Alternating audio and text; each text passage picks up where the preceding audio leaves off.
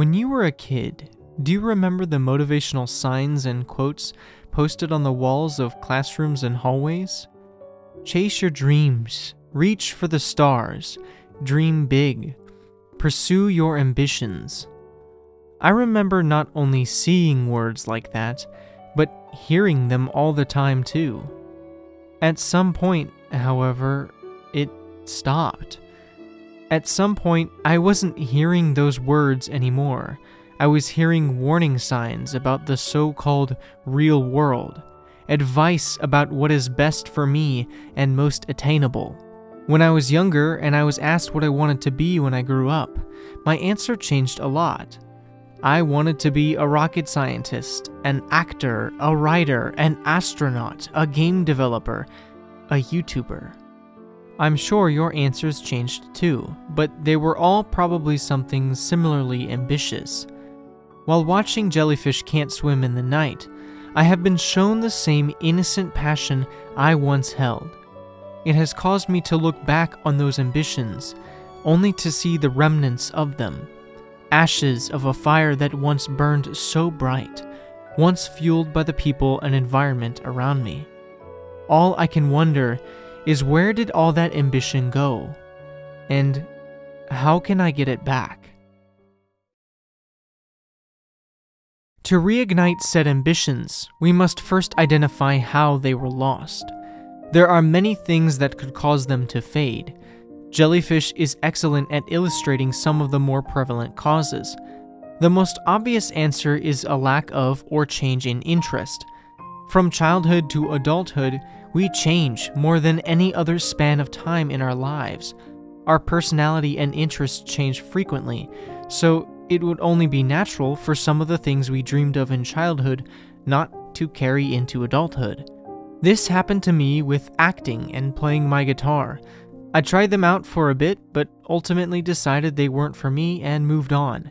When we are pressured to pursue something so much in childhood, it can cause us to resent it too. May gradually lost interest in piano the more she played it. It became mundane to her, although unlike what many people experience, her interest was eventually rekindled. Maybe not the most obvious, yet definitely the most common from my understanding, is how realism and cynicism affects our dreams. I imagine that my experience was like many of yours, having this pessimistic reality shoved in our faces before we even get a chance to see it for ourselves. Joining the entertainment industry is perceived as an impossible and unrealistic goal to many. Trying to become an actor, writer, artist, or even something like an astronaut are all too lofty for the real world we are told about. That could not be further from the truth. As is shown in Jellyfish, careers in content creation, acting, writing, art, and other creative avenues have never been more accessible than they are now. Kiwi is a fairly successful VTuber at such a young age, a great example of how accessible these things are. Mahiru was able to spark a career in digital art. Kano was an idol, for goodness sake.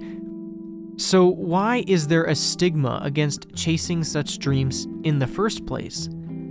I think it comes down to two things. Facing reality is not the same as grounding your dreams to it, and that's something that most people don't understand or misinterpret from the way we are taught in school. I am one of those people. When I chose my major for college, I chose cybersecurity over game development, a vaguely adjacent career path, because game dev was too competitive and may not pay the bills as easily. Don't get me wrong, I picked up a second major in network engineering and absolutely loved that more than I ever did game dev. I just avoided my dreams initially because of the cynicism that grounded me. The other reason I think the stigma exists is that a lot of the ambitious career paths aren't normal. To become an actor, a content creator, whatever it is, means following a non-standard career path. One where you may not be graduating high school, going to college, and getting a 9-to-5. Perceived stability lies in that normal path. So with the instability of something that diverts from it, people become afraid. Kiwi is one such person that did not follow that standard path laid out by her peers. She became a VTuber so early in her life and struggled with school attendance because her peers didn't approve of her innocent, ambitious attitude. Miko experienced something similar. Ariel's classmates saw her mom's career choice as strange, so they bullied her for it. It became such a problem that Miko even considered quitting her pursuit of becoming an idol. One impedance on childhood ambition that I've mentioned before in my video on finding purpose is envy. As I did when I saw game dev as too competitive, many people tend to compare themselves to others. They lack self-confidence because they see the amazing things other people are achieving, writing their own efforts off as being too far behind or not talented enough. I also do this a lot with my writing, and it's one major reason I stopped playing guitar to improve and really only play to have fun. Mahiru experienced this exact feeling when she saw fan art for Jelly. She saw how talented the other artists were, and it caused her to devalue her own talents. Her lack of self-confidence, along with a little bit of cynicism, are why she quit art before joining Jelly. The final obstacle Jellyfish presents are events in life. Whether good or bad, it is inevitable that large events in your life will affect how you feel about your passions. Kano quit being an idol because of all the drama that arose from her punching another member of the group. It was something so simple that completely destroyed her drive and ability to pursue that career any further. I may have stopped going for a career in basically all of the things that I mentioned originally, but they aren't completely severed from my life. I still play guitar for fun. My acting interests were present in my participation in drama club during high school. I still write stories and act a little bit through role-playing in Dungeons & Dragons. I'm still involved in an adjacent field to game development, and I still make YouTube videos. It's clear that these things never really die completely. They only die down. For many, maintaining the dreams they had as a kid as hobbies is enough.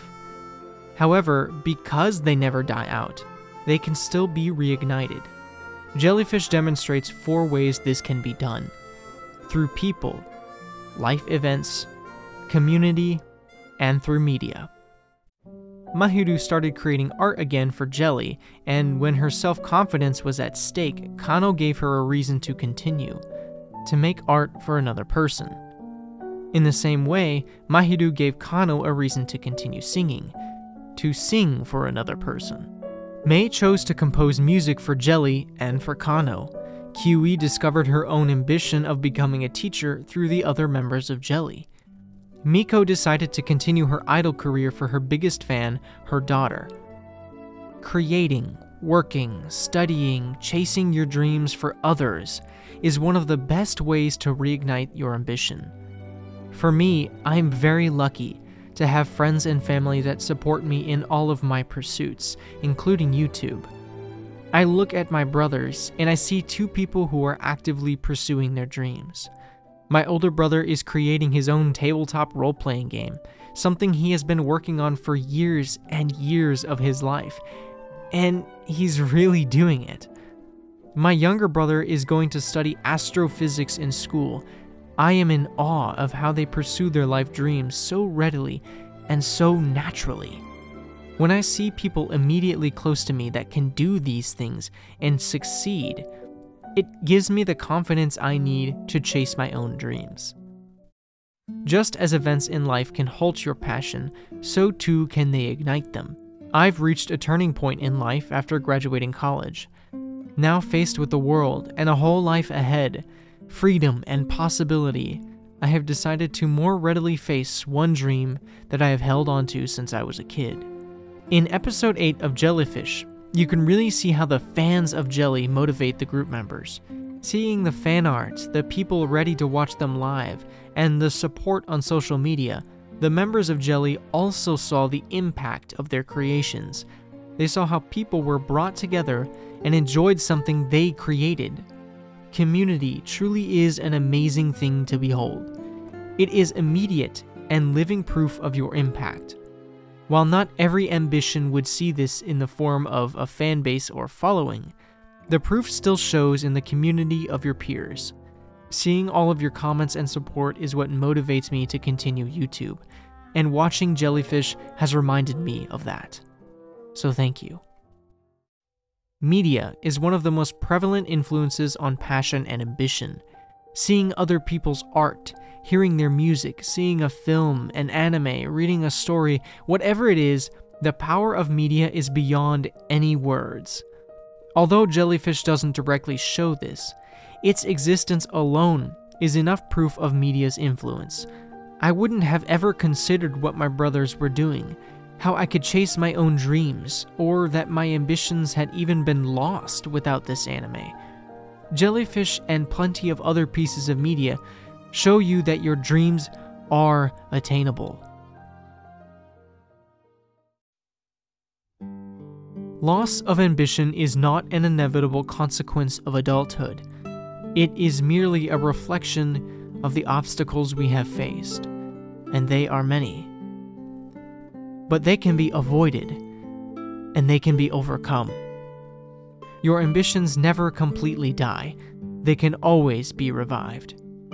You just have to have the drive and desire to pursue them. If you are worried about these things, if you have no one or nowhere to show off what you create and accomplish, then show me. I want to see what you all create. That is one thing I've always loved about the internet, is how easily you can share your ambitions with the world. So I would love for you to share them with me. YouTube videos, art, music, stories, whatever it is, doesn't matter. Send them in the Discord, post it in the comments, DM it to me if you want. I want to see you all chasing your dreams. I don't know where I'll be in the years to come. I don't know what I will be interested in or what I will be passionate about. There's no way I could ever really know. But right now, I want to take YouTube seriously. I want to be someone.